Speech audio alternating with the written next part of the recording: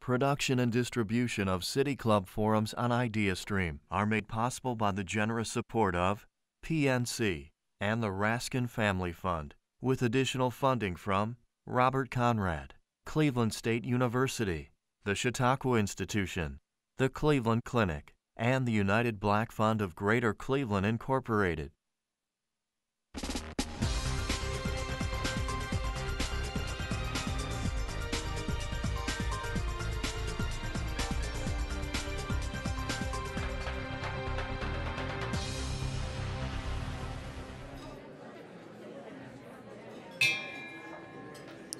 Good afternoon and welcome to the City Club of Cleveland. I'm Robin Minter-Smyers, president of the City Club's Board of Directors, and it's my pleasure to welcome you here and introduce today's speaker at the 106th, yes, 106th annual meeting of the City Club of Cleveland. Our speaker is free speech activist and plaintiff in the Tinker v. Des Moines Independent School District Supreme Court case of 1969, Mary Beth Tinker. Historically speaking, some of the country's biggest social change originated with the acts of young people. From 4 college students who sat at Woolworth's counter in Greensboro, North Carolina, to students' massive protest of apartheid in South Africa, to Black Lives Matter, and the Never Again movements of today, all are examples of the United States' rich tradition of young people being on the front lines of change. Today, across the country, students from elementary school to high school are actively speaking out against gun violence, racial discrimination, and bullying, along with other societal, systemic, and community issues. And from elected officials to corporate CEOs to journalists, people are taking notice.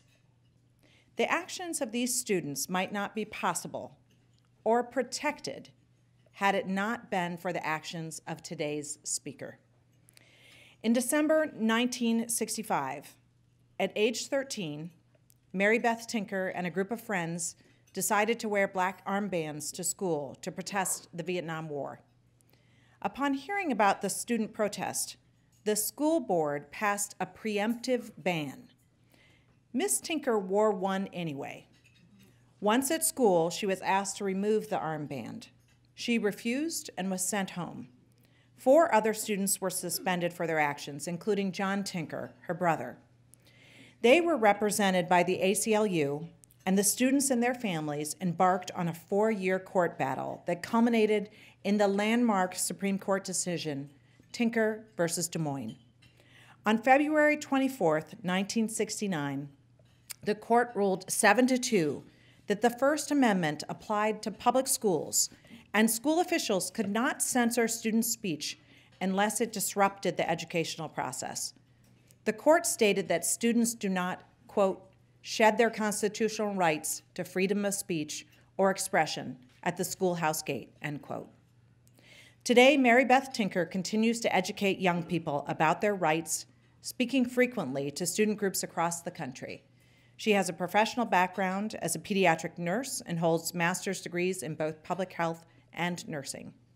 For her efforts in promoting youth activism and youth rights, the Marshall Brennan Project at Washington College of Law at American University named its annual Youth Advocacy Award after her. And in 2006, the ACLU National Board of Directors Youth Affairs Committee renamed its annual Youth Affairs Award, the Mary Beth Tinker Youth Involvement Award. Ladies and gentlemen, members and friends of the City Club, please join me in welcoming Miss Mary Beth Tinker.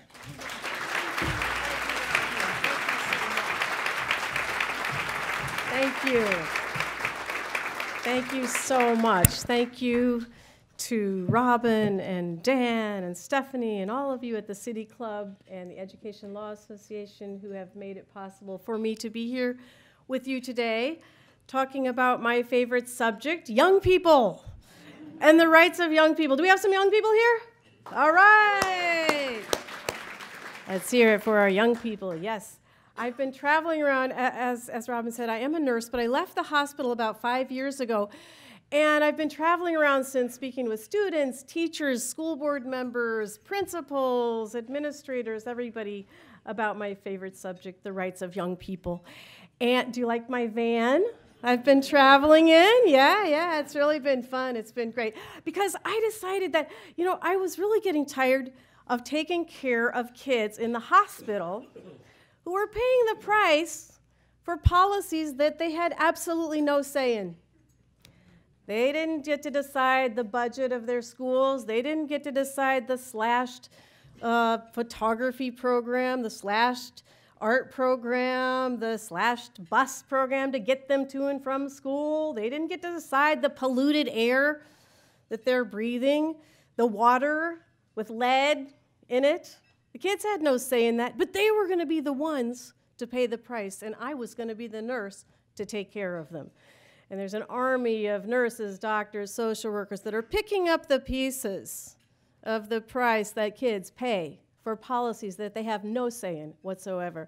And I decided, that's not really good for their health, and that it would be good for their health when young people start speaking up for their own interests and using the First Amendment to do that. And as a nurse, I realized the terrible status of so many young people in our country. Who is more likely to live in poverty? What age group? Children and teenagers, that's exactly right. We can look at the infant mortality rates. In Washington, D.C., where I live, the infant mortality rate is the most important indicator in the world of the overall health of a population. It means how successful is that society in getting their infants to live to age 1. That's what it is. And if that society can do a pretty good job at that, then probably their there's one right now, see? She's doing pretty good. They're using her free speech rights or his. So our infant mortality rate, it's not very good in the developed nation. It's like 34th or something like that of the nations. And we're not doing a great job in keeping not only our kids healthy, but our older people too. And in Washington, D.C., where I live, on one side of town, in our nation's capital, the chance of living to age 1 is 10 times lower than it is on the other side of town.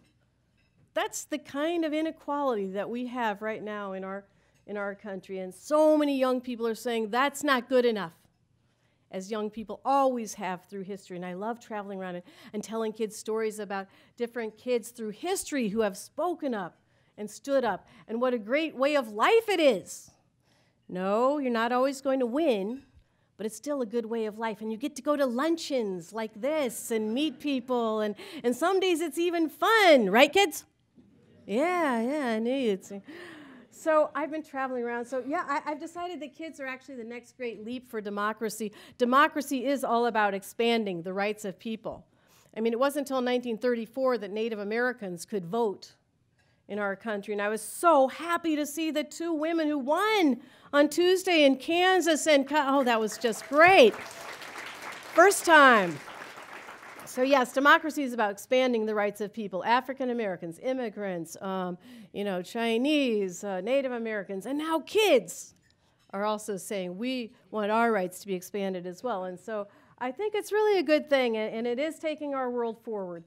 But in order to do that, young people need rights. Yes, they have wonderful qualities. They're so creative, imaginative, and of course, all the social media, right, Snapchat people? Yeah, come on, Instagram, anybody? But to express themselves and make a contribution, which we need so badly, we need all the ideas, all the creativity of young people. Young people have to have their rights. They have to have their First Amendment rights, which is the right to freedom of speech, freedom of the press. Thank you for that. We need to respect the freedom of the press. And I just heard Governor Kasich give a talk a couple of weeks ago in Pittsburgh, where I was, about the importance of the freedom of the press and respecting it. What's another one? Freedom of religion, the 2-for-1 special. You can have your religion, but the government can't force you to have any particular religion. And what's another one?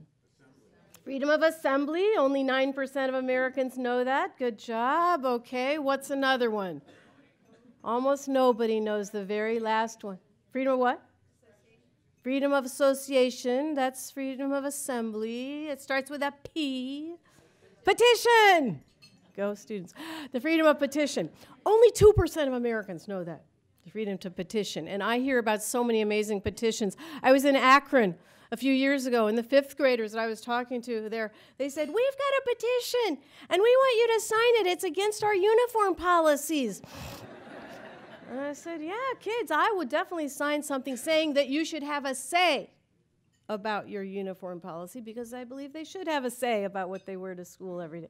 So yeah, the right to petition. Those fifth graders knew about that, and they were using it. So those are the rights that young people must have. And, you know, I was growing up in Iowa. I had no idea about the First Amendment of all of these things. My father was a Methodist minister. And, you know, he would preach us about love and peace, and we would sing songs like, Jesus loves the little children, all this. Yeah, well, there was a problem down the street. Not everybody seemed to love all the little children. Maybe Jesus did. But the swimming pool people didn't seem to, because they wouldn't allow some people to swim there. Which children? How did you guess? The black children could not swim there. This was 1957. And so my father said, that's not right. I can't preach about love and brotherhood on Sunday, and on Saturday, the black kids can't even go to the swimming pool. It was hot there in Iowa some days.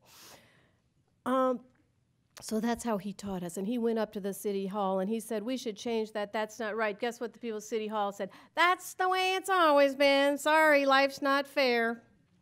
And I always tell kids, don't accept that. Life should be fair, and that's one of the strengths of young people. You see when something's not fair. Well, to punish my father, we got put out of town. I was 5 years old, and that's why I started school in Des Moines, Iowa instead, because the church said, you know, we don't want a preacher that goes up to the city hall. You're supposed to be leading the youth choir, you know. My dad said, well, wait, I have to put these ideas into action. This is my faith. This is what I believe. This is what I thought the teaching was of all faiths, and it is. It's about love. A student reminded me of that outside Chicago recently and came up to me after the program and said, Miss Tinker, I like your talk and everything, but could you please be sure to talk about love more? And I said, well, yes, Justin, I will. I will try to talk about love more. And it is about love. Even the First Amendment is about love. It's what we need in our culture so badly now, respect for each other. And that's why I love what all of you are doing at the City Club, to promote respectful dialogue. We need to learn ways to talk to each other when we disagree. And that's the guide we have in the First Amendment for how to do that. Because it says we all have ideas, and we should be able to listen to all ideas and respect all religions and respect different viewpoints. And that is, I think, the challenge of our era. And that's the message I got growing up. And I'm so happy that my father taught us that lesson. And, you know, we would have it was such an ordinary life, but that's what I like to tell students, that is how history is made, by ordinary people in their small actions. We would have, you know, birthday parties. There's my sister Hope and I, and I would go roller skating. And one time my father went to Japan as part of the, I think, Church World Service, and he taught us that, yes, Japan had been our enemy in World War II.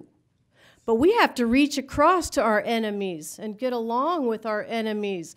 And here's us kids, that's me and my friend Jeff, in our kimonos that my dad brought back with that message to learn about other cultures and respect other cultures. And we liked their kimonos, and we liked the little Japanese dolls that he brought us. We started to think, this is kind of fun, learning about other people. One day we were watching the news, my little sister and me, and we saw the most amazing children. They were in Birmingham, Alabama. Well, it was called Bombingham because the Ku Klux Klan had bombed so many black churches there in 1963. And the kids, Martin Luther King was in jail, writing his famous letter from Birmingham jail. And the kids said, that's okay, we've got you covered. We're going to get out there and we're going to march and sing and speak up for democracy, as kids always have. Kids have always noticed when something's not fair, and that is one of their strengths. And then had the courage, and as Nina said, take a risk, willing to take a risk, and it's right in their brain chemistry. Why? Yeah, it's my other hobby, studying the brains of teenagers. Yes, you're so fascinating. It's right in your brain chemistry why young people are willing to take risk.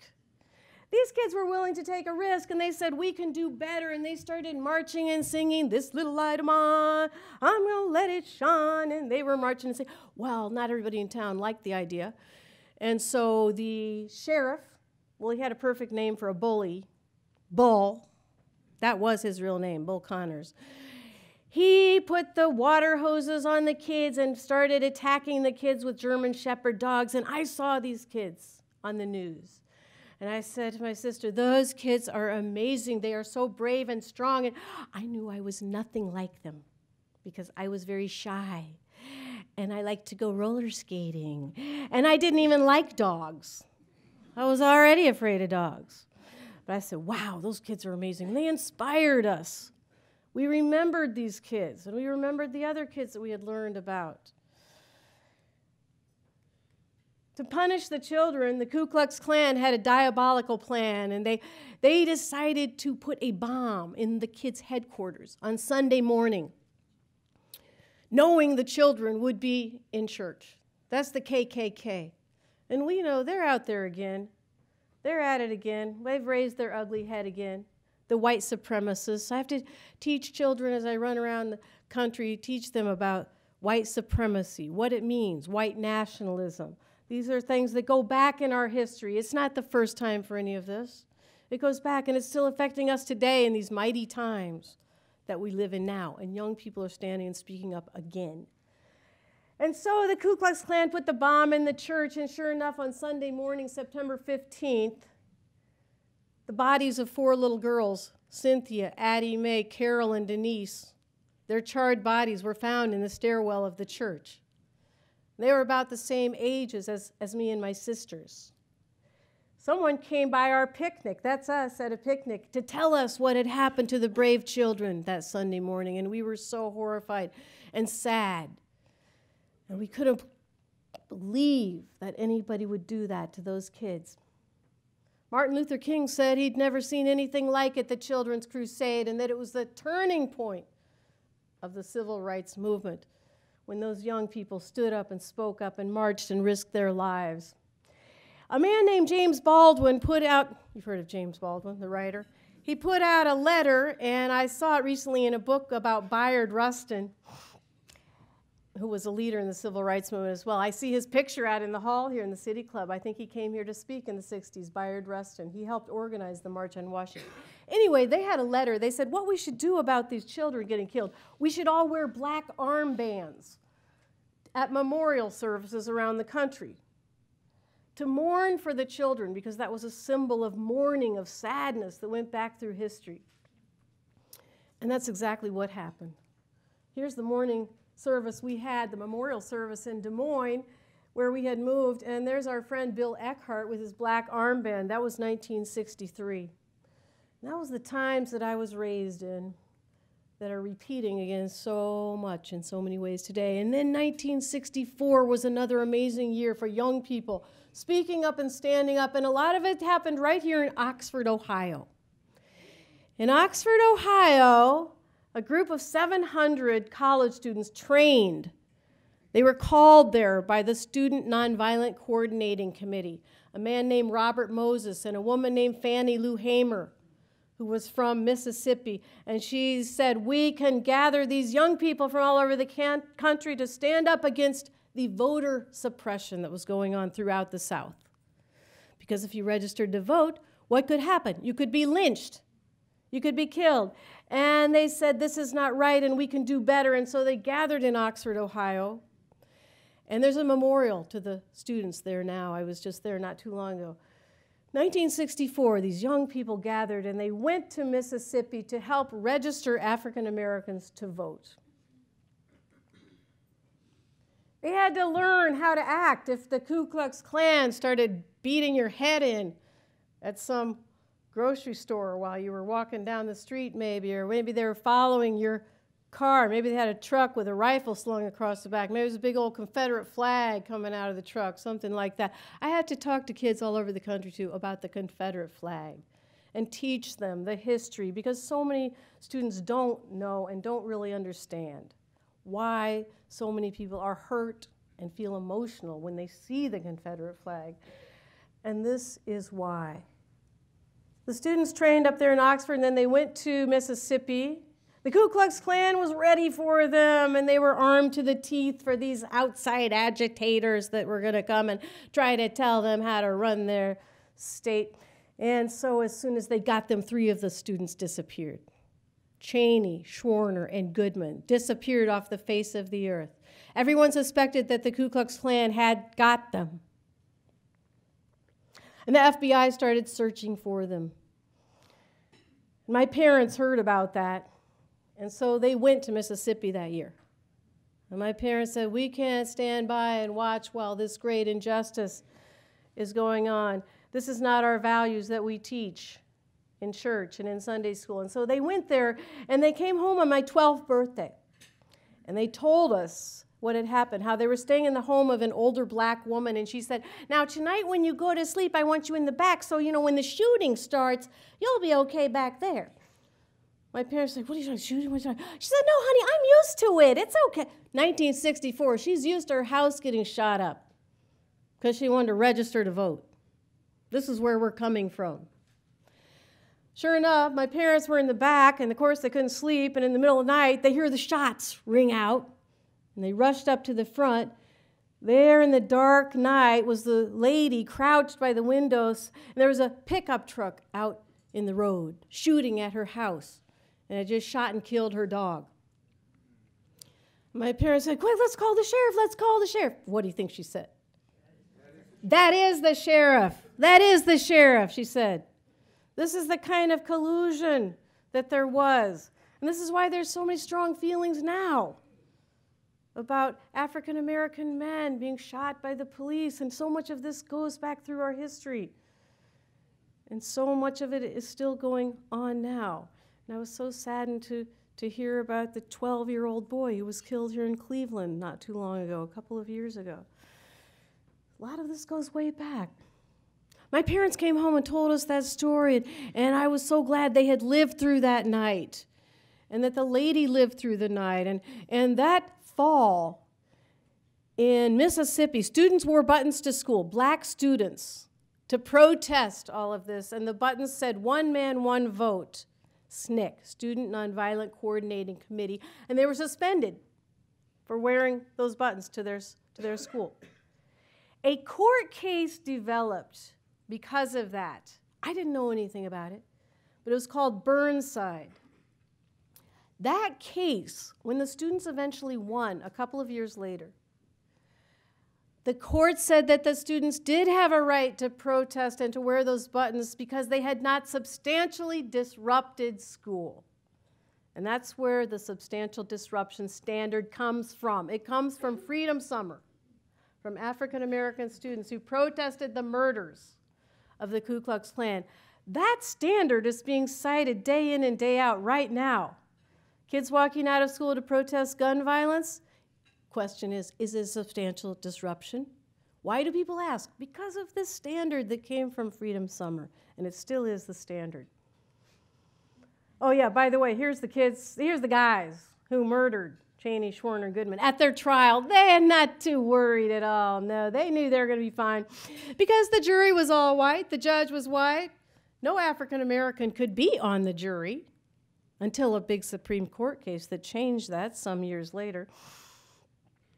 I like to think that this is my mom, maybe. It's a drawing of Tracy Sugarman of Ruleville, Mississippi. And my mom and dad, that was their job there, was to sort the books that had been donated. So he drew a picture of the Ruleville Community Center. Maybe that was my mom, who knows? But anyway, that's why we had the Voting Rights Act in 1965 and the Civil Rights Act in 1964. It didn't just happen. It happened because people stood up and spoke up and risked their lives, and so many of them were young people. Millions of African Americans started registering. Well, in 2013, of course, that was very much weakened at the Supreme Court in the case Shelby versus Holder, and immediately 600 to 800 polling stations throughout the South closed. And we've seen the results since. I know you saw the pictures of Georgia with the lines 5 hours long of African Americans trying to register to vote. It's still going on today. But what else happened on August 4th, 1964? besides the bodies of Cheney, Schwerner, and Goodman being discovered that year, that summer, the very same day, off the coast of Vietnam, a U.S. Navy ship claimed that it had been attacked in the Gulf of Tonkin. The very same day, the Cheney, Schwerner, and Goodman were discovered, their bodies. It turns out the ship had not been attacked, and I give this talk very often with veterans up here with me, and it's very well established now that that did not actually happen. But it didn't stop the U.S. Congress from them voting almost unanimously to start sending thousands of soldiers to Vietnam. And I know a lot of you had family in Vietnam. Who had somebody in Vietnam? Yes, it was very emotional. It was very emotional to us kids, too, because by that Christmas, here's my sisters and me, my dad would read to us from the Bible the story of Christmas about love and peace and the little baby and the promise of forgiveness. And on the news, we didn't see love and forgiveness. The adults didn't seem to be getting the message because in Vietnam, the war was escalating with thousands of troops. And we were seeing things like this. Us kids got sadder and sadder about that. We were already pretty sad. And really, student action so much has to do with taking grief and your strong feelings and turning it into action. And it makes you feel so good. And I talk with so many students around the country, and they say, yes, when they started their club to talk about racial dialogue, it made them feel so good, like they're finally doing something. When they went out and campaigned against gun violence, they started feeling so much better. And I know a lot of us can relate to that too. But some students there had an idea, what if we just wear black armbands to school to mourn for the dead this year, this Christmas, in Vietnam on both sides, and to support the Christmas truce that was being proposed by Senator Robert Kennedy. And us kids thought, yeah, stop the killing at Christmas time. Maybe the adults could start using their words, like they're always telling us to do. You know, adults have a lot of great messages for kids. But young people see that adults don't carry it out way too often. Yeah, sure, you get those little glittery Christmas cards that say peace in the world, and maybe it has a picture of the world on it. But what are our policies like? Where are our priorities? How much money are we spending on peace and how much on war? And we thought about that, and we felt sad. That's me and my mother, and my dad is behind me. And I decided I would try to speak up like those kids in Birmingham. And so I had my black armband, and I was scared to death, and I didn't know if I should be doing this or not. And I was afraid I might get in trouble. And when I got to school, I saw the principal, and I saw Mr. Moberly, my math teacher, and he said, now, Mary Beth, that's against the rules, because the principals had heard about it and made a rule against armbands. And so I looked around at the principal. I was in the office by that time. And he said, take off that armband. In a great stand of courage and conviction, I said, okay, here you go. And I did take off the armband. I took off that armband. I was 13. But I learned a very important lesson. You don't have to be the most courageous person in the world. You don't have to be Martin Luther King. You don't have to be Rosa Parks. You can be you. You can be a scared 13-year-old, and you can still do something. You can still speak up and do something. And that is my message to kids all over the country. And I got my suspension notice for doing that, and Chris Eckhart, another boy, got suspended. 5 kids got suspended. My brother John, my suspension notice. I found it in a box a few months ago. Yeah, I like to tell the kids, yeah, always keep your suspension notice. You never know when it might come in handy. Yeah, and I was invited back to the school, Harding Junior High School, where I was suspended in 2015, to celebrate 50 years of getting suspended. It was really something. Yeah, and they even dedicated a locker to me. I have my own locker now, number 319. It's been retired. It's so exciting. I'm going to go back there. I'm going to go back there in February to celebrate the 50th anniversary of the Tinker ruling. Because when the 5 of us got suspended, some people said that's not right, and one of the groups was the American Civil Liberties Union. The ACLU goes to the Supreme Court more than any organization in the United States. Why? Because their whole thing is the Bill of Rights. That's their whole thing. And that doesn't always make them popular. They don't care. They're not going for popularity. They're going for democracy, the Bill of Rights, the First Amendment. And so they came. That's Chris Eckhart. He got suspended. And here's some of the hate mail. The ACLU helped us, but some people were mad. The haters, they are out there. They threw red paint at our house. They threatened to bomb our house on Christmas Eve. Yeah, someone was telling me at the radio station recently, yeah, nothing says Merry Christmas and peace on earth than a bomb threat. Yeah. A lady called me on the phone and said, I'm going to kill you. I said, these people are crazy. I couldn't believe it. We were just speaking up for peace. My mom would always say, we're not communists. Actually, we're Methodists. Yeah, get that straight. Yeah, all that red paint. They could have saved it. Yeah, there's the hammer and sickle. I still have, where's my little hate post? Oh, yeah, this is one of my favorites. I mean, you have to admire the artwork. It really is, really, and the message is clear, The haters, they're out there. They're back. They're back again now. There's so much violence. We have to model for our kids how to speak to each other with respect. That's what it's all about. Some people support us, though. Here's Lieutenant Corporal Harry Corey. He said, no, wait a minute. Why do you think I'm in the Marines? Because I believe in the First Amendment. I believe in our Constitution. Yeah, thank you. So the school board, they decided to keep the rule going against armbands. And so the ACLU took it to court where we lost at the district level. And we lost at the appeals level. Right around the time when the Burnside kids in Mississippi won their case.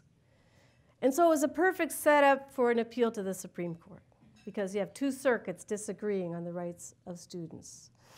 And so it went to the Supreme Court. That's us when we lost at the appeals court. I have no idea why we're smiling since we had just lost, but that's my brother John and I. And maybe it's because of those cute little peace signs we had added to our black armbands, yeah.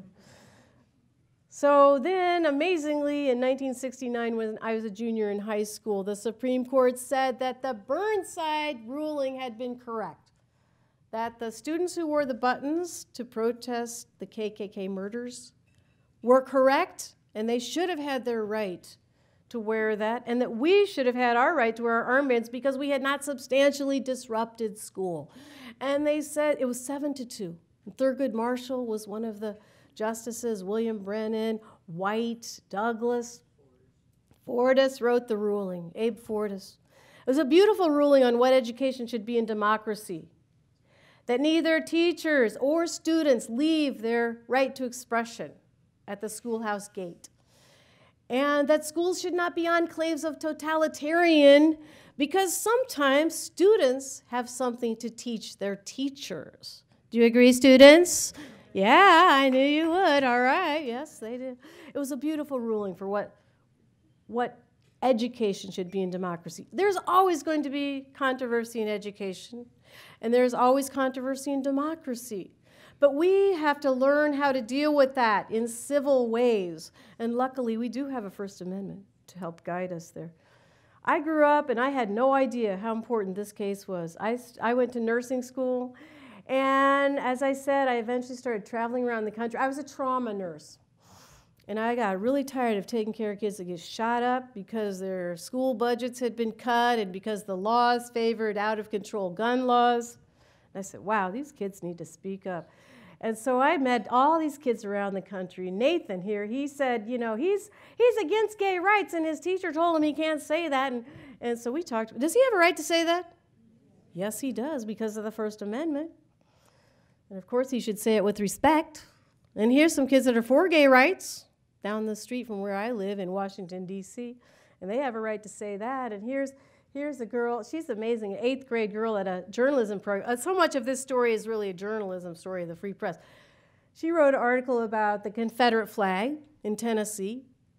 She has a wonderful journalism instructor who teaches the students how to write about these controversial subjects with respect. Not to censor it, but come on, let's go ahead and talk about it. Don't brush it under the rug. We have to talk about these things if we're going to move forward, but we should do it with respect.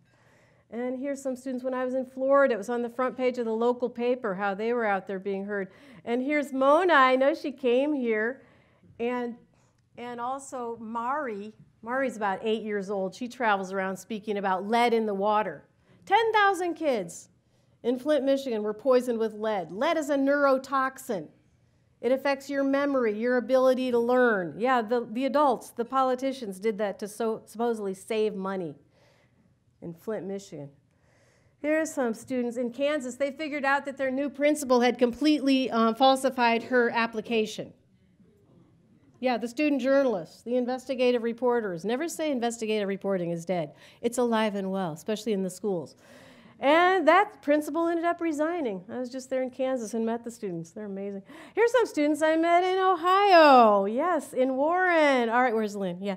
Nice going. I'm glad you're doing that in Warren. And they had painted this rock outside the school to memorialize the students in Parkland. And they had also filled up some buses and gone to the Ohio legislature to tell the legislators that we need better gun laws to stop this out-of-control situation. Here's some kids in Houston, Christian teenagers protesting the separation of students and children from their families. Here's a boy in Michigan. He wanted to wear a Trump border wall shirt to school in September. Does he have a right to do that? Well, the school said no, he can't wear that. But they ended up giving him a $25,000 settlement and an apology. So yeah, I advise a lot of administrators, instead of censorship, think about how can we talk about these issues instead of just censoring them. And here's some kids I met out on the campaign trail in Maryland, and they said, we can march, but we can't vote, so we need all of you to vote. And I know a lot of young people in Ohio were out there too.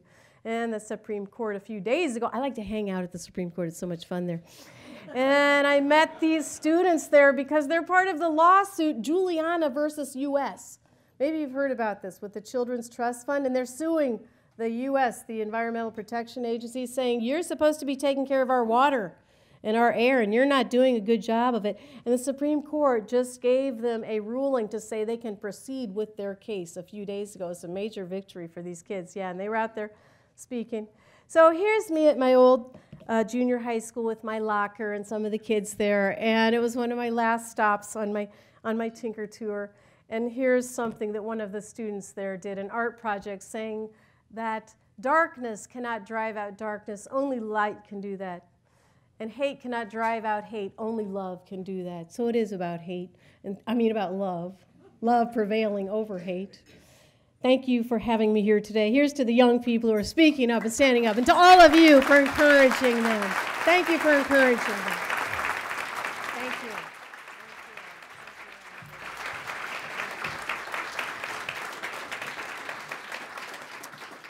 Today at the City Club, we are listening to a forum with Mary Beth Tinker, free speech activist and plaintiff in Tinker versus Des Moines Independent School District, a Supreme Court case from 1969.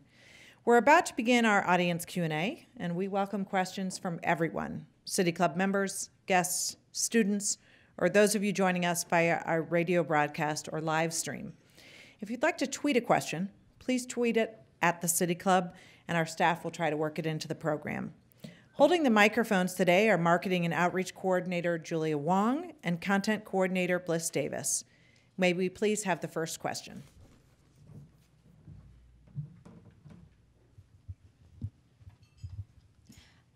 First of all, thank you for being here today. I really appreciated hearing from you. In thinking about youth activism and lifting up the voices of young people and protecting their rights, a group of young people I think often about is those young people who are incarcerated. A number of youth activists that we look to are model youth. Good students, student journalists, but the young people I work with who have had contact with the criminal justice system often have the same intuitive instinct for identifying unfairness, suggesting policies. What do you think we can do to bring those youth who have been disenfranchised from systems that help to fold them in and give them a voice? What can we do to lift up their voices and make sure that they're heard? Yes, that's so important. As a nurse and as a person involved with public health, we like to emphasize the prevention aspect. Why wait till someone is sick with a bad disease or heart disease? And let's see if we can prevent it. It's much more humane, and it makes a lot more sense. And so I believe in preventing kids from ending up in the criminal justice system. So I've been very heartened by a lot of the efforts around the country to stop the school-to-prison pipeline and to stop the suspension of students, because so many of those suspensions happen disproportionately to kids of color and to low-income kids. So and the ACLU actually in Ohio and the Ohio School Board, the state school board, came out with a statement in June that I was reading about how we need to address the whole child. We need to address the social and emotional aspects of kids also. And I was really heartened to see that. So a lot of it, I think, has to do with prevention. I also saw where the Lantern, the award-winning newspaper at Ohio State University, had a whole article about, I think it was issue 1, and the decriminalizing of marijuana, which is an important issue for slowing down the number of young people who do end up in the criminal justice system. And in Washington, D.C., that's the main reason why so many people there rallied behind the decriminalization of marijuana. And I think that is the #1 reason for doing it around the country. So, you know, efforts like that I think are so important. But yes, also going into the youth facilities. I've been to the one in Akron 3 times now. There's a very good director there at Summit County. And I talked to the students there about their rights and the issues that they're dealing with. And one of the boys said, I'm just here because I have nowhere to go. And I think that's true of a lot of kids that end up there. It has to do with income, poverty, evictions, etc., so many things like that. But I think that each of us has a role to play to get in there and support young people, and students can do it also.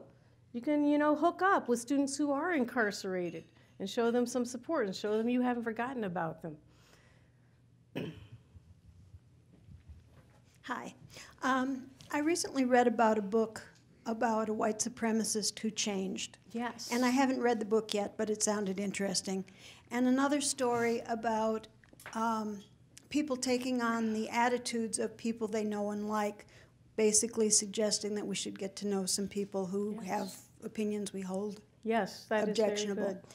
And then I connected that with what we tell people about child rearing, which is to criticize the behavior and not the person. Mm-hmm. And in light of those 3 things and others, I wonder what you think about the idea of getting rid of terms like hater and racist, mm-hmm. and give the respect to our opponents of considering that they might be able to change, mm-hmm.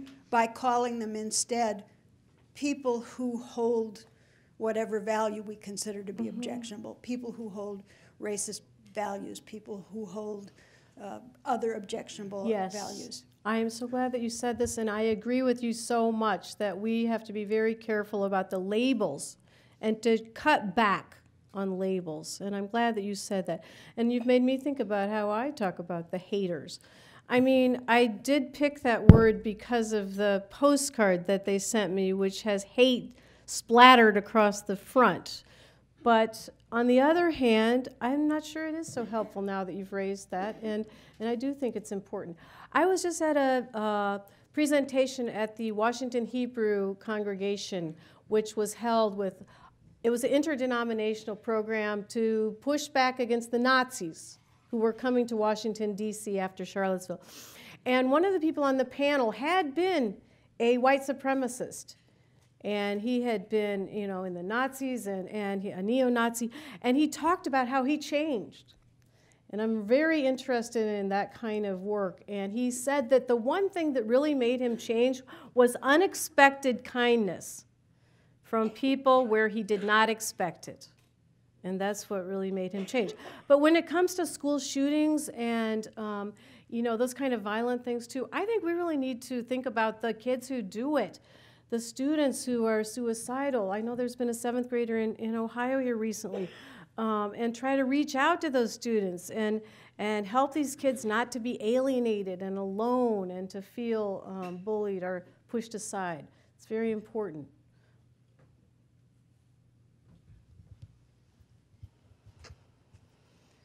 Hello, I would like to thank you for coming.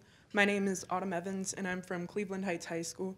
And I would like, what advice would you give to teenagers, us young people in school, about speaking out for our rights. Yes. Do you want to speak out about some issue? Just in general about all the hate that's going on. Something, these bad feelings and threats and things like that. You'd like to do something about it. Well, you can do something about it. And the advice I would give you is find a few of you that want to start getting together to talk about that, to talk about what you could do. And, you know, think about how you could use your 5 rights. Maybe you could use your right to free speech, free press, the right to assemble, petition, your religion, and use those. Maybe you have a school paper. Maybe you have some way you can write an article for the local paper or get on the radio. And the good news is that adults do want to hear from you. And the other good news, when you do this, it's a good way of life.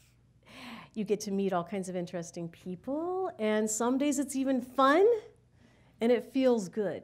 There were some kids in Providence, Rhode Island, and they got sick of the tests all the time. So they decided to dress up like guinea pigs and rats. And they went up to the state legislature there in Rhode Island, and they said, "We're not your guinea pigs. Quit testing us all the time." And hey, you know what? They got on the front page. They made a difference. They stopped that graduation test that they were going to add to the requirements. So there are lots of creative things you can do and make it kind of fun. And also look and see what else is already going on. I was at East Cleveland speaking at the high school a few years ago, and there's already stuff going on that you can link up with. Maybe you could have a Cleveland-wide, you know, youth summit. Some students did that recently in DC. They did one around the environment and one around students' rights. And it could be fun, you know, you could organize something. I heard about Shaker Heights. They have this interracial dialogue group that they've gotten to score, yeah. So, you know, there's lots of things. But write to me, and I'll be glad to write you back. Yeah, good job. Go Autumn. First of all, thank you for your very inspiring talk today. I wish I were a young person. Yeah, don't we all? But as an old guy, I'll do what I can anyway. Yeah, we have our role to play also. It's okay. Well, I'm a professor at Kent State University, and I'm very concerned about the way in which speakers from either the extreme left or the extreme right are treated on campus. For example, if a white nationalist is invited to speak on campus, there is a hue and cry and threat of lawsuits and so on and so forth, shouting the person down before they can even stand up to speak. I wonder what can be done to bring a respectful discourse to a place like a university that traditionally was open to discourse of all ideas. Yes, I am a believer in the First Amendment, and I think that we need to listen even to the ideas that we hate. Justice Brandeis made a very strong statement about that, saying that the answer to speech that we hate is more speech. It's not to censor it. And I've just been reading a really good book by Nadine Strawson, actually, which is about, who was the past president of the ACLU. It's about how to deal with hate speech in ways that are not censoring, but still, you know, are a way to get past it. And she talks about the efficiency of the First Amendment. And that when you censor things too often, it backfires. I mean, there were some students, they wanted to wear "I love boobies" bracelets about breast cancer awareness.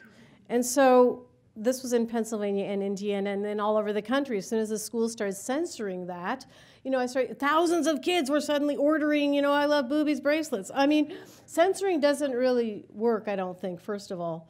And also, I believe in the First Amendment. So maybe a group of students there could get together at Kent State who do care about civil dialogue to try to work on this problem, because I think the solutions need to come from youth themselves.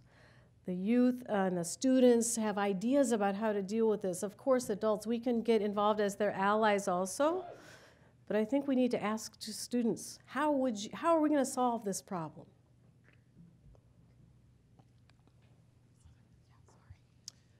Good afternoon. Here I am, over here, way over here, way in the back. First of all, I want to thank you for mentioning the strategic plan. I'm a member of the State Board of Education, and it's always so nice to know that somebody is reading it. So I liked it. So it was very good. we spent a lot of time talking about the whole child, and I really appreciate you mentioning that. And I want to lift up the students of Whitney Young School in Cleveland who actually protested when they found out that they were going to be, their school was going to be closed and they were going to be separated and sent all over the place. And they actually were able to protest and meet with the CEO, and he changed his mind and gave them a solution that they could agree to.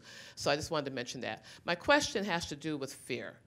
I've taught 40 years in Cleveland, and so often students are so afraid of getting in trouble that they don't stand up, they don't speak up. So if you were counseling a group of 13-year-olds who wanted to do something but were deathly afraid, who had never been suspended, who really got good grades, and they were just afraid to step out, how would you counsel them to get outside of that fear? Sure, and thank you for telling me that about Whitney Young. I didn't know about that, and I want to learn more about that. It's wonderful, and I love their success. I've been involved with trying to stop school closings as well. Sure, I mean, students, of course, I want to advise them in ways that will prevent them from getting suspended. So, a kid says, we want to wear hats to school. What can we do? And he's already wearing a hat as he's asking me this question from the audience. I said, well, you want to try it. Let's try to do something that's going to keep you from getting suspended, first of all. And maybe you could use one of your 5 rights and talk with the administration. I meet so many wonderful administrators around the country who want to work with students, who do listen to kids and want them to have a voice. Because when kids have a voice in school, it's better for everyone. Wise administrators understand that, and wise teachers do understand that. But as far as the fear that you might get in trouble, and then sometimes I have to talk about civil disobedience, because there was a rule and we broke it. And I have to explain that to kids, that our country is based on civil disobedience and dissent. And there's 3 things about it, though. Number 1, it's got to be something you feel really strongly about. Number 2, it's got to be peaceful. And number 3, you have to be willing to take the consequences. So when students ask me, can I be suspended for walkout against gun violence, sometimes I have to say, yes, you may be suspended, because under Tinker, the court said there are 2 things you cannot do. Number 1, substantially disrupt school, and number 2, impinge on the rights of others, whatever that means. And it's been debated ever since. And so you may have to face some consequences sometime. But how can we do it to minimize the effect, the negative effects? And also, each of us has to decide, what are we willing to sacrifice? Where is our line that we are willing to stand up and speak up? I mean, I've told you examples of students today, young people today, who risked their lives. They were willing to risk their lives for what they believed in, for democracy, for equality, for those ideals. We each have to decide almost every day, all the time, what is our line? What are we willing to give up? There was a fireman in Birmingham, and they told him to shoot the children with a double-strength fire hose, 1963. He almost did not do it. He almost refused, but in the end, he went along with it. Now, if he had refused, he'd probably be one of the heroes of the day. There'd probably be a monument to him in Birmingham, along with the children, who do have monuments to them. So I always tell the kids, think about that. Do you want to be the fireman that decides that you're going to go along with shooting the kids with the fire hose? Or are you going to be willing to say, wait, that's not right, and I'm not going to do that? And how will history look back at you? Think about that also. Who's the hero in the Birmingham story? It's the children. Bull Connor is the shame of the nation. How is history going to look back at the time that you're living in and what you speak up about today? Thank you all very much. It's been wonderful being with all of you. Best wishes. And congratulations on the wonderful work that you're doing here at the City Club. I'm your fan forever, and I love what you're doing in the community, and especially with youth. Thank you. Thank you very much.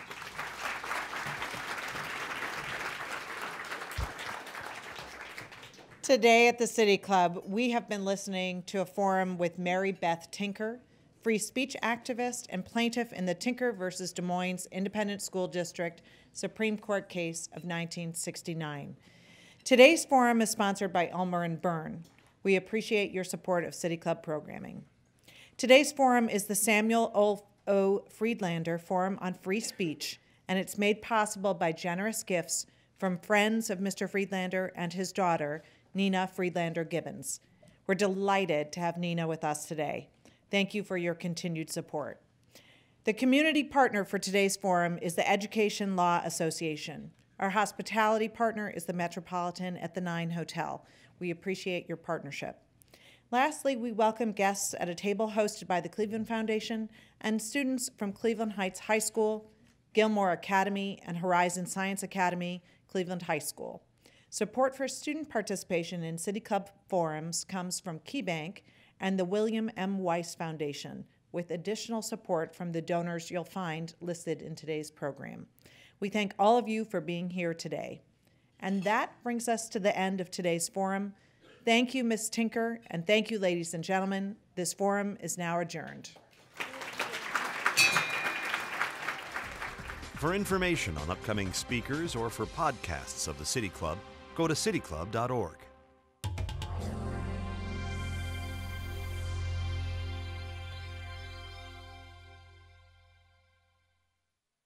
Production and distribution of City Club forums on IdeaStream are made possible by the generous support of PNC and the Raskin Family Fund, with additional funding from Robert Conrad, Cleveland State University, the Chautauqua Institution, the Cleveland Clinic, and the United Black Fund of Greater Cleveland Incorporated.